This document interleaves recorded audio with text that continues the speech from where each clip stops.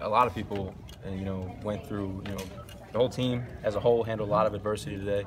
Indiana played us extremely tough and physical, and I think that it showed. Trace obviously is like I said last week. He's a warrior. Always has been, always will be.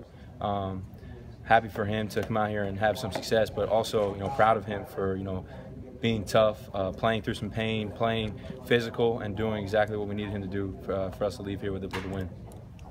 Did he give any indication to you that he was hurt, either in body language or appearance or wincing or anything like that? For about 5 seconds when he was on the ground, kind of squirming on the ground for a little bit, and then he popped up. The ref said, "Do you want to come out?" He said, "Hell no." Stayed in the game, and that's kind of who Trace is.